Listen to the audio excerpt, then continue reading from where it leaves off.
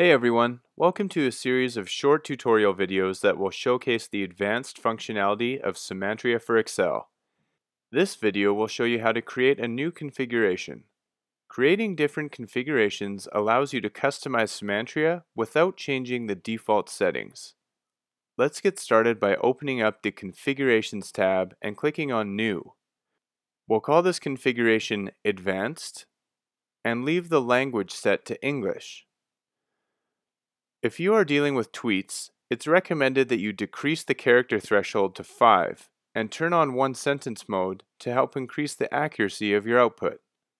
You can also increase or decrease any of your output settings for this configuration.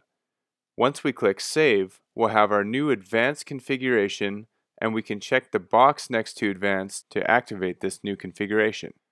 Now you can do things like add words to the dictionary, create custom categories, adjust sentiment scores for phrases, and more. Check out the next video to see how to adjust sentiment settings.